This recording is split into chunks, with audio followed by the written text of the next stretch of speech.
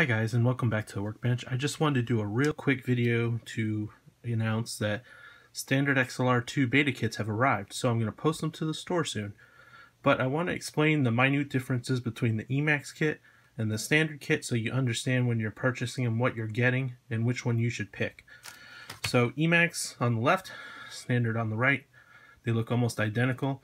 But the big difference is Emax is slightly longer arms to allow for 2.3-inch props, which come in the Power Pack kit.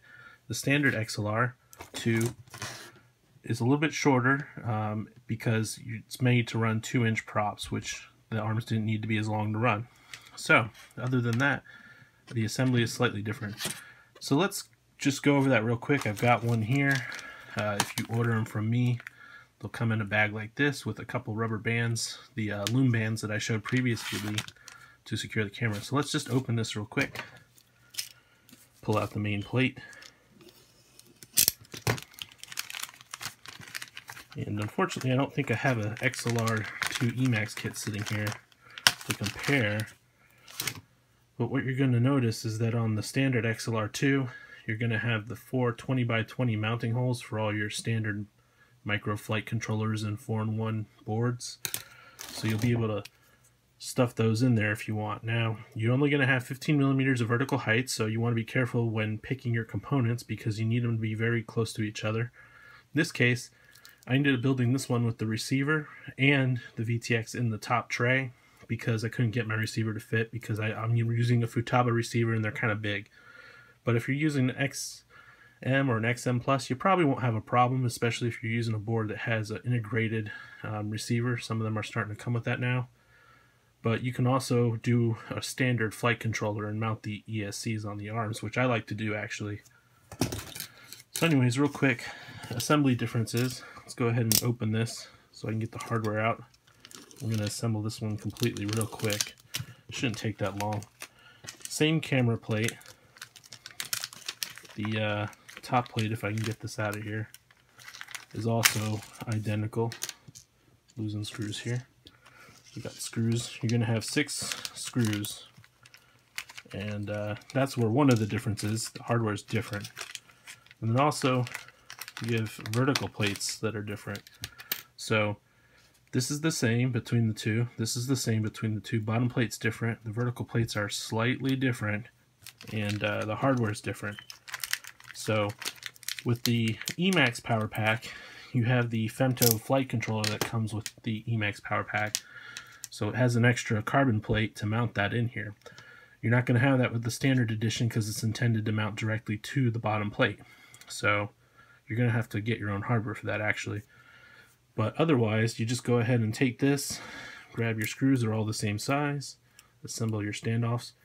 Emax has nylon, all nylon hardware.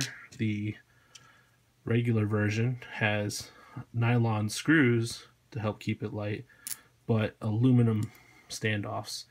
And I wanted to use nylon standoffs, but Armentan Productions doesn't have that on their list of standard hardware, so I just went with these aluminum ones. We're going to weigh this at the end so you can compare the weight difference. According to my calculations and the ones that I hodgepodge together at home, it's actually about the same. So this part with your side plates and camera plate goes together the same exact way on both of them. So you slot the camera plate in onto both sides with all your gear in it, of course. You're going to have most of this stuff assembled. And then you kind of stick the back legs through the 2 slots right back here.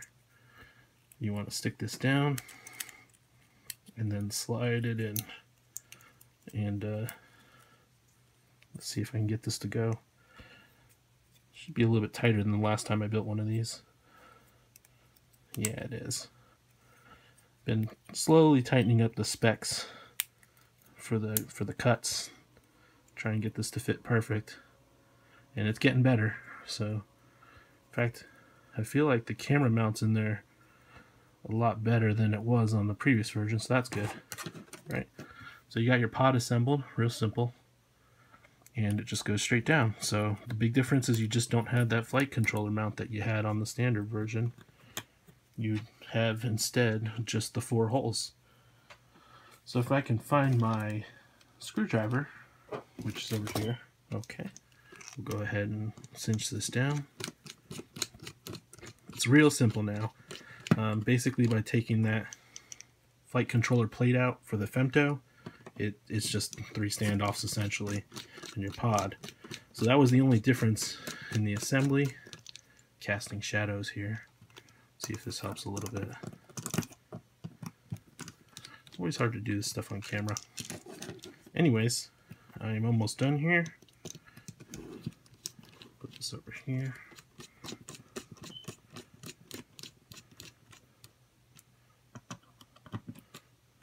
Yeah, there we go. So we have this tightened down. And there we go. There's an XLR-2 standard version. And let's check the weight real quick so you guys can see. Alright, so real quick, let's weigh this. Turn the scale on, let it zero out. Okay. And you can see it's pretty much the same weight as the other one. It's not even a gram more. I think the other one came out to be 15.7-ish, and this one's 15.9, so the only difference is obviously you're going to have to figure out how to mount your flight controller. It's not going to include flight controller hardware just because there's so many different stack-ups you could build that I didn't even know what to include. And, you know, you just end up throwing hardware out. So to keep it cheaper, make it easier, you're going to have to supply your own hardware. And some of the flight controllers for this size come with their own hardware anyways. So that's it. Tune in for more. And look for these on the store soon. They'll be posted this weekend. Thanks. Bye.